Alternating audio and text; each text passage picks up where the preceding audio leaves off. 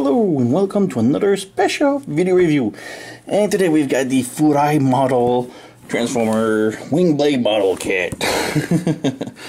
So yeah, we've got, this is my second Furai model. The first one was Devastator and was pretty good. And I got now the Windblade.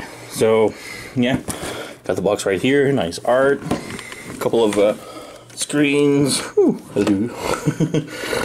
Screens of the figure itself in the back, all the pieces.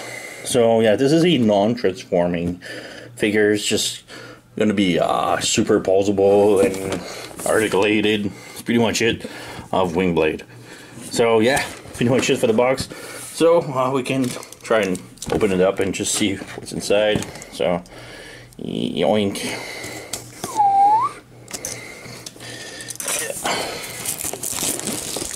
Nah, I haven't opened it yet. So there we go, opening it up on screen. Throw this. And so yeah, the first time I made the Devastator Furai model, it was pretty good. So my second experience is going to be Windblade. So we have the instructions right here. Nice art. Got some stickers, some posability thing. And we have all the pieces. Oh, really cool.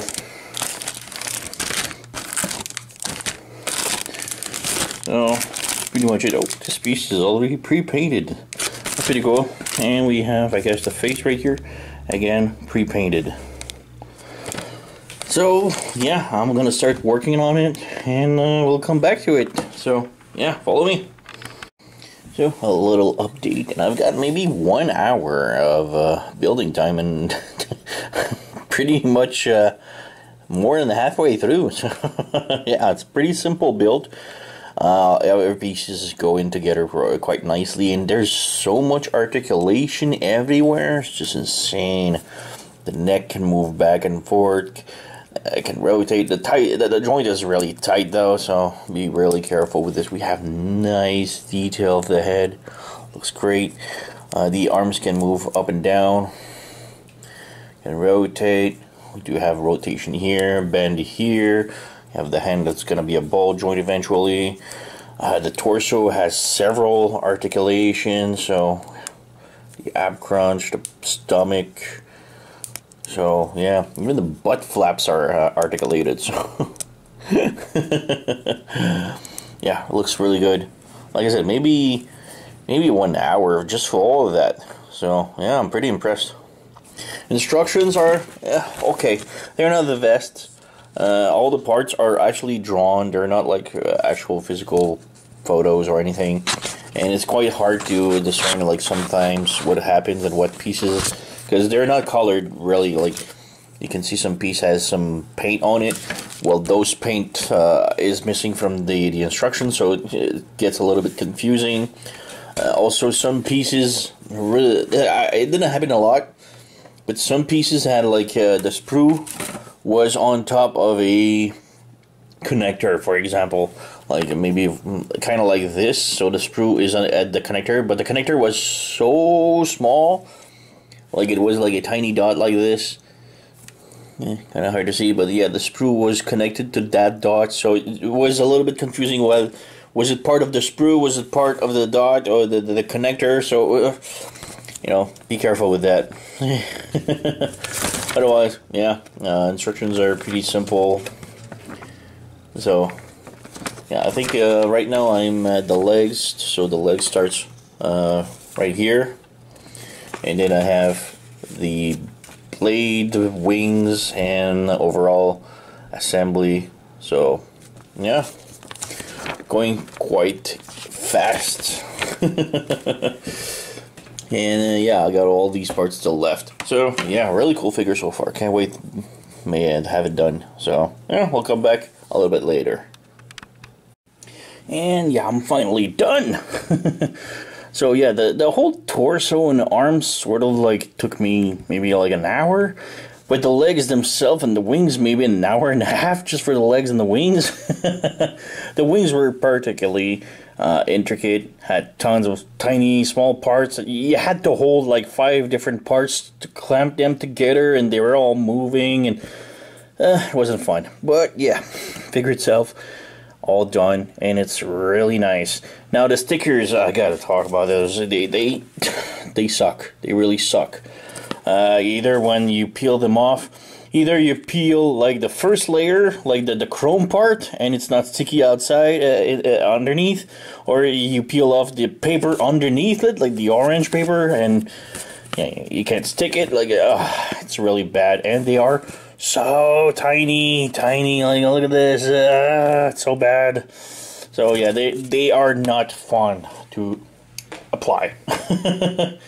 But anyway, we don't have a lot, and it's mostly just accents, or like those gold bars here, the chrome part here, the insignia. They're tiny, you know, but yeah, still a really cool figure, highly articulated. So yeah, the head, I think I already showed it. The head can move forward and back like this. She can tilt side to side, also like this. She can rotate, obviously. Her tiny little sort of antennas here on the head can move independently. Arms can move up and down like this, can rotate, can move all the way around, no problem. Rotate here, elbow bend. We do have the hand, which is, again, rotatable and everything.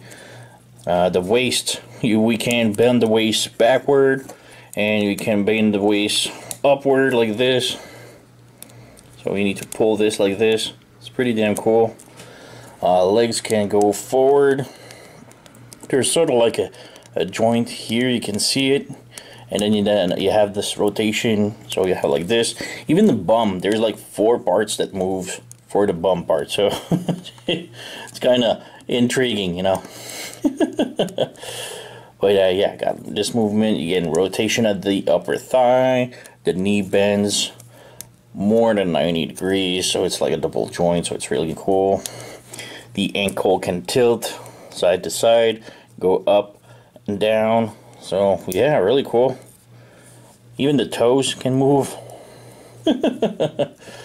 So yeah, oh, the wings can also rotate. They can flip. You have these tiny wings that can move down. These can move side to side. So yeah, the wings are hell. They are really fragile, so be careful with those. So oh, I think I put those in the wrong order. Yeah, I can switch those. You can just pull it out, no problem. But yeah, as for the hands, we have extra options. So you can pull the hand like this, and we can just take another hand, and with the swords, I've put them on directly. So move the arm like this, and just put the sword in. There you go. It just plugs in really fast, really good. So again, the other arm, pull the hand. It's just a ball joint. Plug in the other one right here. There you go. So now she dual wheels.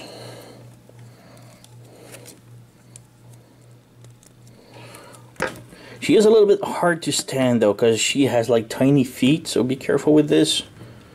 There you go.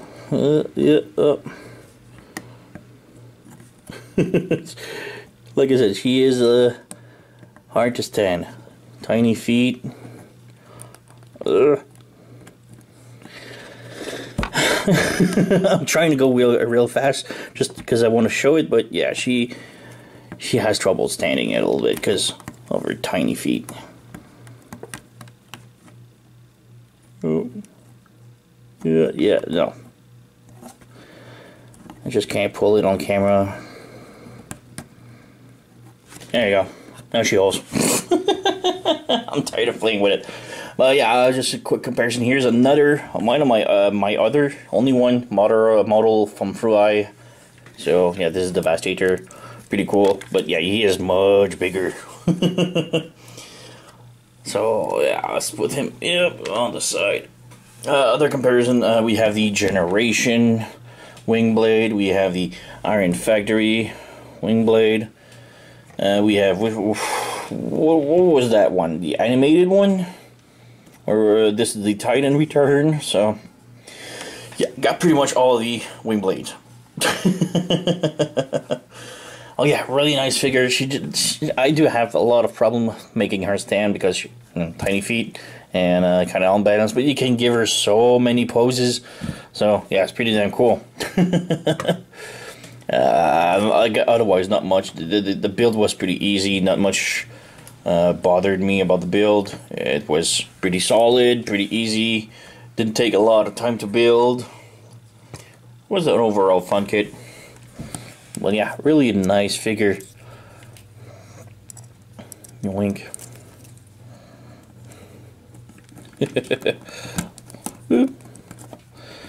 Trying to make her a pose, but I'm not too good at posing right now, just in front of the camera real quick. And like I said, she is hard to stand, so. But an awesome figure. So, yeah, not much else to say about it. Just going to pick it up. It's really nice figure. She sells for about $50, I think, if I remember correctly.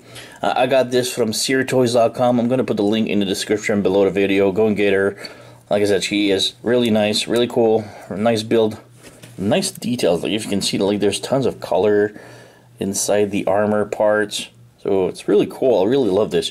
Tons of colors. So, yeah, Windblade, Furai model kit. SearToys.com, link in the description. You know the song. Like, subscribe, leave a comment, blah, blah, blah. I thank you for watching, and I'll see you next time.